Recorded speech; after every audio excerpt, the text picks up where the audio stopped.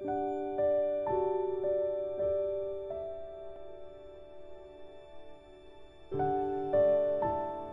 guys, Anna here again, another Ponder Point. It's been a few weeks since I've put one up, so here goes. My thought lately has been about what is getting my attention, and so I challenge you to think about what is getting your attention.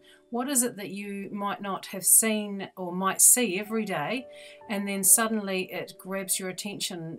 You may look at it differently, you may see it from a different angle, and it just impacts you. So what is it that gets your attention, and what do you do with that? You know, is there something that you need to do with that? Is there something you need to learn from that, that thing that's getting your attention? The other day I was walking across the road from our local supermarket, and as I walked across the road, my eyes were caught by the flashing lights of a cross that was in the window of the church office of our church, and the cross was flashing, and it was.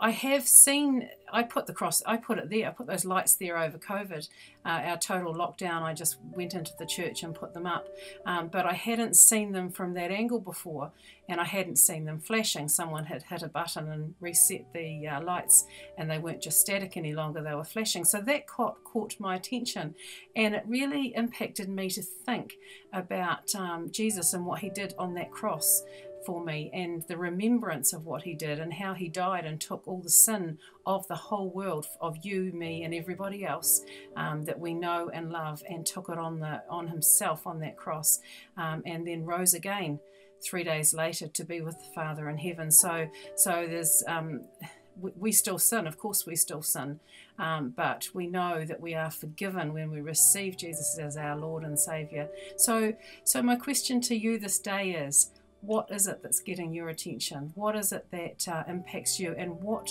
if that thing has got your attention, what are you going to do with that? What are you going to take it from your hand, from your head, put it into your heart, and then work it out through your hands? So you might hear it, you might see it, you might recognize something. What does that mean for you? What does that mean in your heart? You might have a head knowledge of it, but what does it mean in your heart?